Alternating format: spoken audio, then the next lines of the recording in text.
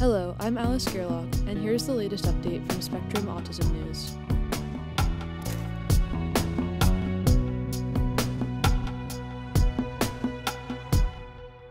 Scammers Threaten Quality of Research Survey Data by Shana Montanari.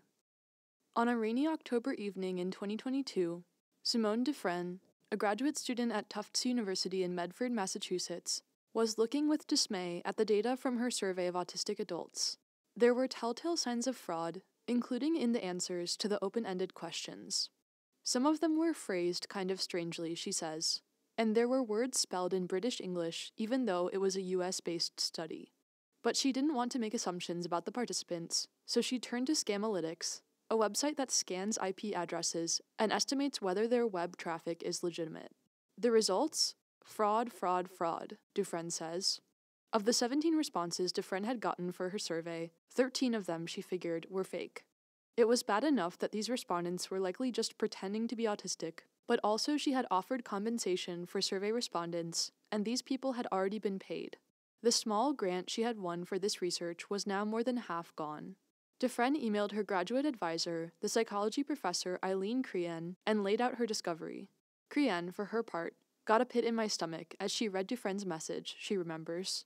It was a setback for the project overall, but more importantly, it was bad news for Dufresne. The junior researcher had planned to use the study to qualify as a doctoral candidate at Tufts. This was not the first time Crean and her team had encountered fraud in internet-based research.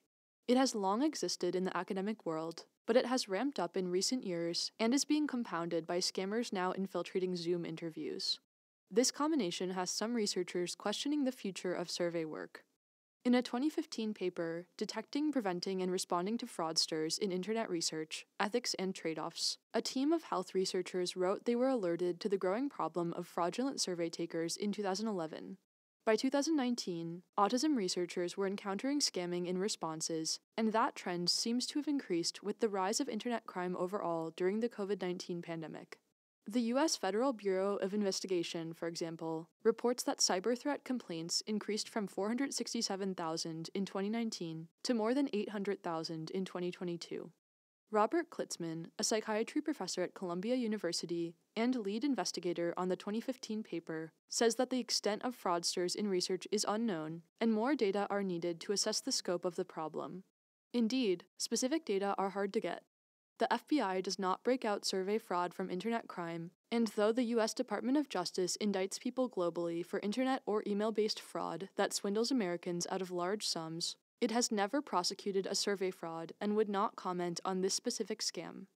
Anecdotes from autism and disability researchers, however, suggest survey scamming is on the rise. Kathleen Bogart is a psychology professor at Oregon State University in Corvallis who studies disability. For more than 15 years, she says, she was able to trust internet-based recruitment methods. People with disabilities, especially those with rare conditions, can be challenging to find, and the internet has been a crucial tool. But in 2021, she put out a multiple-choice and open-ended question survey about Mobius syndrome, a rare condition that affects facial muscles. Bogart is well known in that community because she also has the condition, and she knows there are probably fewer than 1,000 people in America who also have it. When the survey was shared by an advocacy organization on Twitter, there were 2,000 responses within a day. We don't know if they're people or bots, she says. It was a nightmare to try to tease out the legitimate respondents, Bogart says, and although she is relatively certain the remaining sample is usable, there's a chance some non-scam responses got thrown out in the screening process. Crean also recently received a crush of responses to an open call survey. It asked about experiences around autism and sexuality, and she too got nearly 2,000 responses overnight. She and her lab went through the responses, which took months, before settling on 3 that might have been genuine. She paid those respondents but threw out the data and gave up on that questionnaire. I've talked to other researchers who are like, this is killing us, Crehan says. Survey data sourced from the internet once provided rich datasets for her graduate students to mine, but it's a different story now. A rapid onslaught of survey responses can mean bots or human-guided bots have gotten around security measures, says Gang Wang, a computer science professor at the University of Illinois Urbana-Champaign. In collaboration with researchers at Pennsylvania State University, last year he evaluated 22 anti-fraud tests that could help prevent bots in online surveys.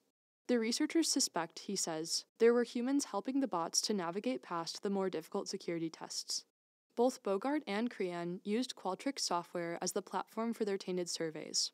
To help combat fake survey responses, Qualtrics offers, for an additional fee, a fraud detection service as an add-on to a license.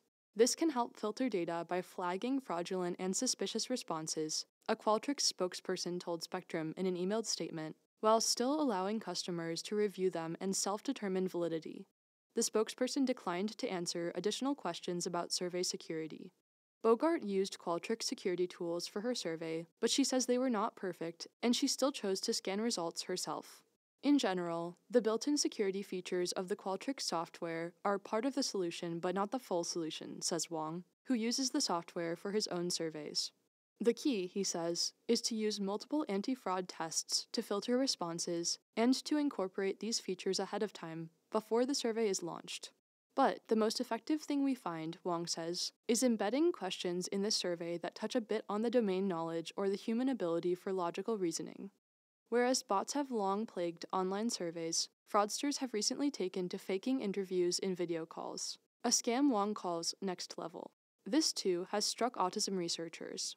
Elizabeth Pelicano moved her research online during the pandemic, but it wasn't until a recent Zoom focus group that she realized she had a problem on her hands.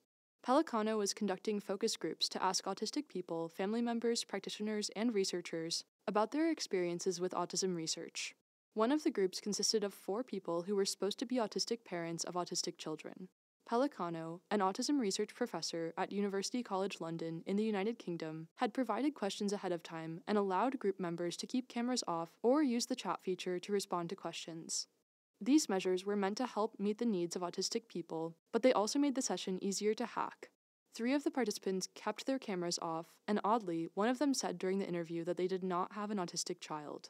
Pelicano continued the interview anyway, and by the next day she had already received emails demanding payment. That was unusual, she says. So were some of the email addresses. 3 were formatted in a first-name, last-name, number format, a pattern that economics researchers have also noticed sometimes signifies fraud. Also, the interviews were unusually short and plagued with internet connection issues. In the end, Pelicano figured 3 of the 4 participants were scammers. She was alarmed enough by her experience to gather up 9 co-authors and publish a letter to the editor in Autism in May, detailing their experiences with studies across 3 countries. Crehan was not an author on the letter, but she has encountered fraud on video interviews too. She says one of her research assistants caught a parent telling their child to pretend you're autistic in a Zoom interview. Part of the usefulness of online surveys and interviews is their reach. Participants can log in from anywhere, and social media makes it easier to find respondents who would otherwise be hard to locate, Bogart notes. Offering to compensate survey participants is a useful incentive. Pelicano's Zoom focus group, for example, paid participants £25. But these 3 things also make online qualitative research ripe for scamming. Posting survey links on social media sites and other public websites has been dubbed a primary cause of fraudulent responses by some researchers. Pelicano has pondered stopping payment for surveys, though she says that respondents deserve to be paid for their time, sharing their time and experiences. But at the same time, if scamming is being driven by monetary reasons, then doing away with incentives should get rid of this problem. Bogart would still like her participants to be paid, but she has decided to reveal the monetary reward only after someone has started the survey, instead of showcasing it up front. She has also sworn off posting open calls for her surveys on social media, and will post only in restricted groups, such as those that are private on Facebook. Researchers are considering other ways to stem the tide, such as collecting IP addresses or requiring participants to turn their cameras on during interviews, but that can run afoul of an institutional review board, IRB, which is tasked with making sure the privacy concerns of human participants are upheld. Bogart has begun advocating to her IRB that IP addresses should be collected to track each respondent's country of origin. Although, as Pelicano points out in the letter to the editor, researchers must be aware that virtual private network, VPN, clients can help scammers mask their location and IP address. There will likely be new tactics from scammers too. Klitzman says that now, years after his 2015 analysis, fraudsters are more technologically sophisticated than ever. For example, a 2020 study from the Pew Research Center found a sophisticated bot that can be used to fill out surveys with undetectable mode and was available for commercial purchase. When you add artificial intelligence to the mix, The landscape is changing, Klitzman says. Still, Bogart is determined to keep using online research as it has been critical to her career. I know I'm one of the only psychologists who studies rare disorders, she says. There's just really no other way to do that type of research without using the internet as a tool, so I need to figure it out.